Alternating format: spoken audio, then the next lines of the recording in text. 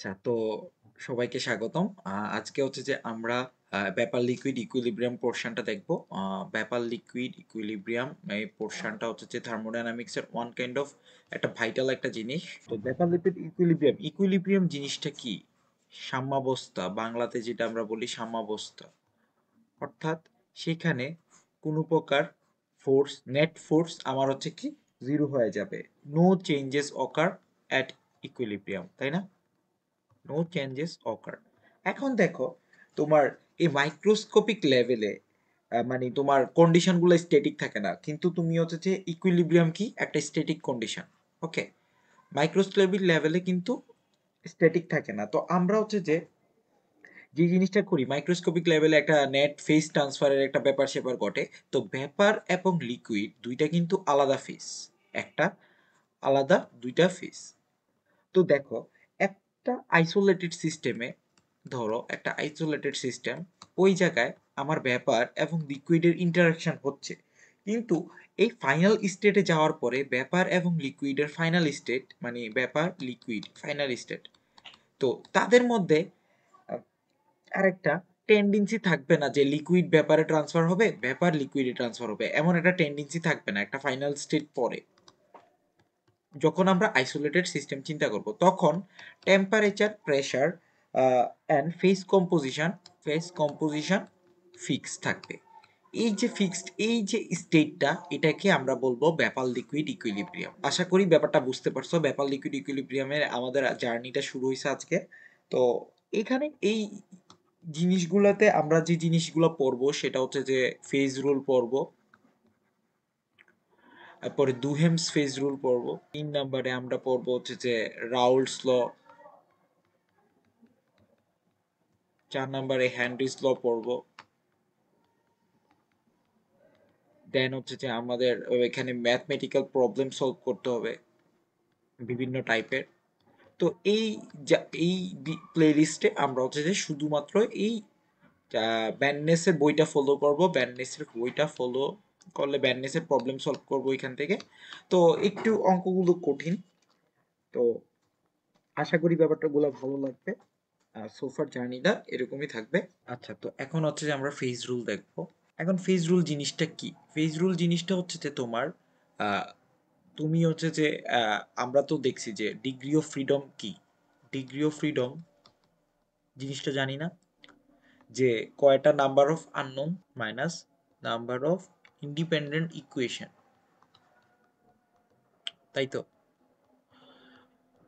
এখন দেখো, phase rule denote করতেছে যে আমার কয়েকটা ইন্টেন্সিভ ভেরিয়েবল আমার হচ্ছে যে লাগবে একটা সিস্টেমকে ফুললি ডিফাইন করতে। তো ওয়ান কাইন্ড অফ আমার হচ্ছে যে ডিগ্রি অফ ফ্রিডমের সাথে আমি যদি মিলাই, ওইরকমই হবে যে দেন number of variable that is independently fixed in, এটা হচ্ছে আমার ডিগ্রি অফ। আমি যদি ফেজ রুলের সাপেক্ষে লিখি, the number of variables that is independently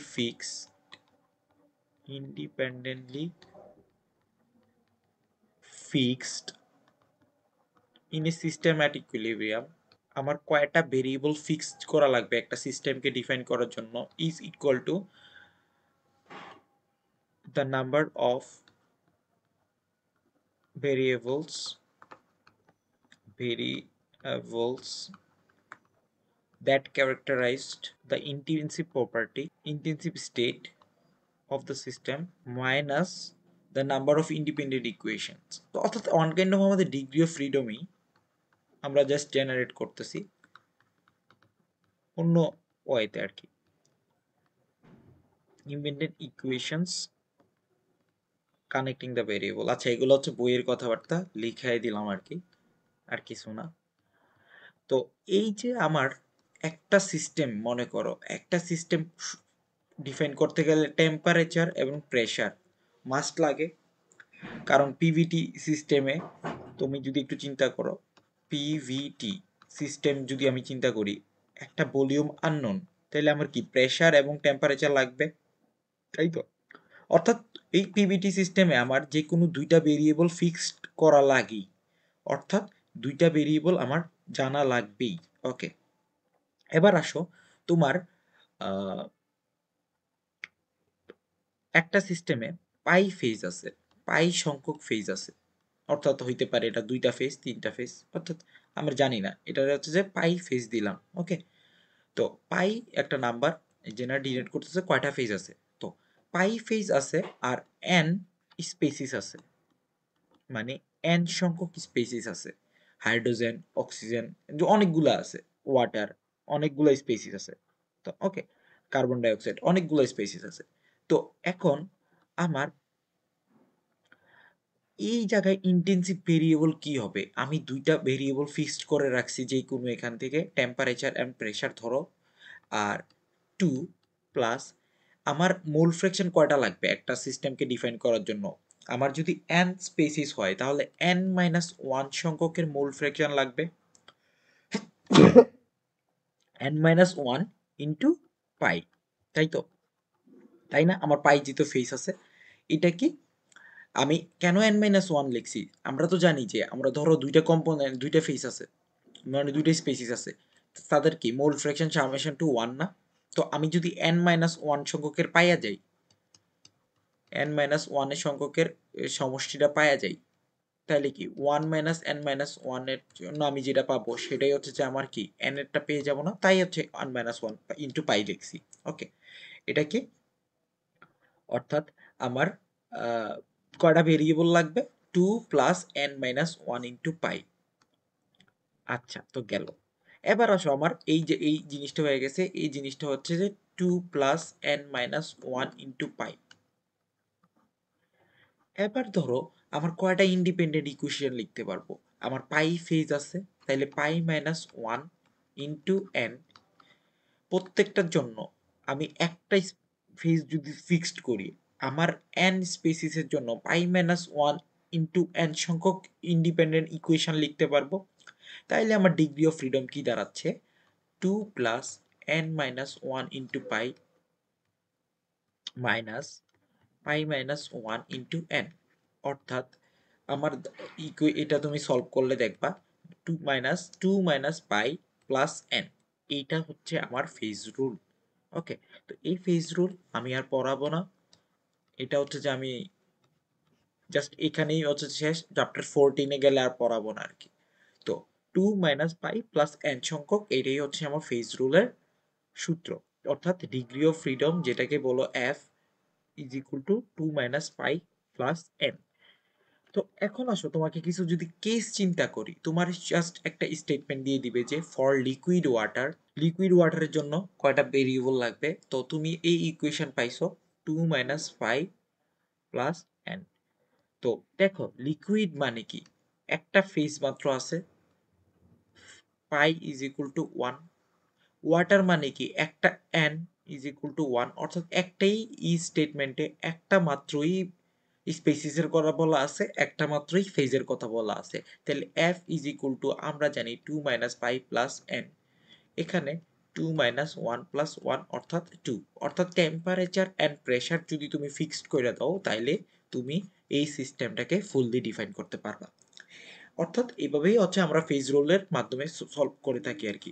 এখন দেখো, তোমার যদি বলা হয় for solid carbon and gaseous mixture of oxygen, carbon dioxide and carbon monoxide, এই একটা স্টেটমেন্ট দিয়ে দিছে। এখন এটার জন্য তোমার হচ্ছে যে বের করতে হবে। তো লাইক ধরো এটা একটা সলিড কার্বন, অর্থাৎ এখানে একটা ফেজ আছে, গ্যাসিয়াস মিক্সচার অর্থাৎ এখানে আরেকটা ফেজ আছে, গ্যাস এবং সলিড।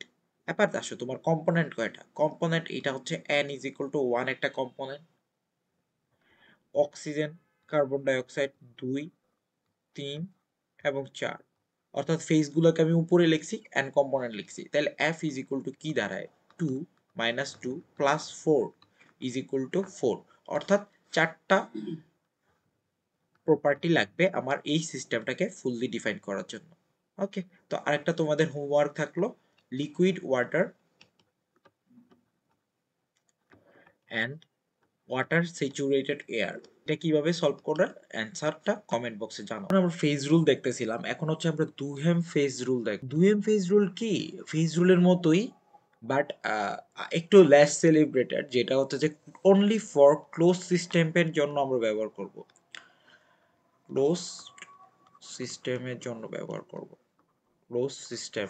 ওকে, তো এখন ক্লোজ সিস্টেমের জন্য যদি তোমারে বলে দেয়, তো তোমার এখানে জাস্ট আর কিছুই না, তুমি একটু দেখবা যে জাস্ট দুইটা ভেরিয়েবল ফিক্স করলে সেম হয়ে যাচ্ছে আর কি। তোমার হচ্ছে যে মানে সিস্টেমটা ফুললি ডিফাইন্ড হয়ে যাচ্ছে। তো দুহেম এই জিনিসটা প্রপোজ করছে, তাই হচ্ছে দুহেম ফেজ রুল বলা হয়। তো এই জিনিসটা আসলে কিভাবে আসছে দেখো, তো তোমার এই জায়গায় 2n+1 - তাই না? এইতটুকু আমরা ভেরিয়েবল জানি। এখন ক্লোজ সিস্টেমের জন্য কি হয়, আরেকটা পাই যে স্টেট গুলো আছে, ওইটাও হচ্ছে যে আমার অ্যাড করা লাগতেছে। তাহলে the total number of variable কি হচ্ছে যে 2 + n - 1 × π + π, তাই তো? তো এখান থেকে যদি তো করো তাহলে 2 + n π এটা পাবা।